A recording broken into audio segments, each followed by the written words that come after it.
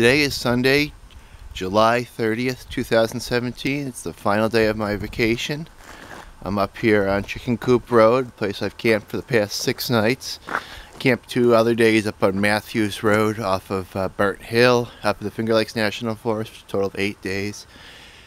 It was cloudy and rainy for most of the week, but today is absolutely astoundingly beautiful, not a cloud in the sky. I think I'm going to try to hit up a beach, maybe Tonahawk State Park, before I head back to Albany. But I first got to take down my campsite. But it's really not much more work than the normal campsite to take down.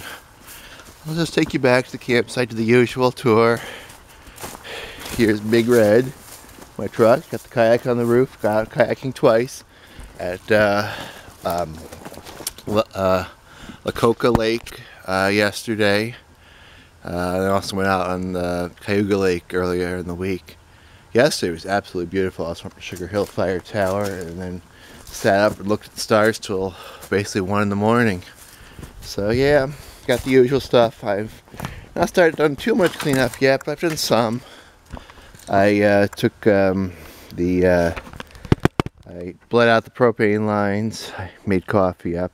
Milk's going sour though, but oh well. I will start taking the propane stuff down next, and I do the table, because the table usually goes below everything else, and I gotta fold up the other stuff. Then I gotta do the tarps and the flags. This place kind of grown on me. I've spent so much time here, especially this past 6 nights, but I mean, I've camped at this campsite 10 nights last year, so I mean, this place is basically my own.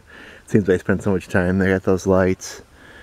I got the table, got the truck camper, propane, lantern, fire pit. I already have gone through there and pulled out any unburnt garbage. And yeah, I'm gonna bring that home for recycling. Truck's almost ready to just start loading gear into it. And I gotta empty out the shitter bucket.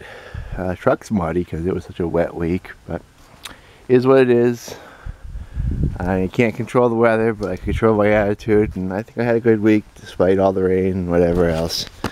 So I hope you enjoyed the brief tour of my campsite. I'm taking it down now and moving forward. Have a great week, and I'm sure I'll have another adventure to post in a week or two, because it's still summer and I have other ideas where I want to go for the past 2 weeks, last 4 or 5 weeks of summer.